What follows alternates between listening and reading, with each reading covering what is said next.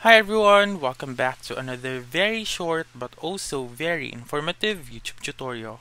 So in this video, I'm going to teach you how to fix Coinbase Invalid token when setting up with Google Authenticator.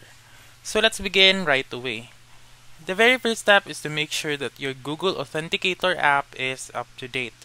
If not, please go to the App Store or the Google Play Store and update your Google Authenticator app.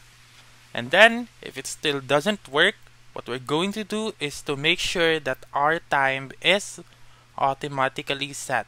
So, simply open Settings, scroll down to General, and click on Date and Time, and then turn on Set Automatically. Also, for Android users, you may open the Authenticator app and then click on the three dots on the upper right corner, just like this one, and click on Settings, and then you may see the time syncing option. Afterwards, simply click on Sync Time, and then that's it. That's how you can fix Coinbase Invalid token when setting up Google Authenticator app.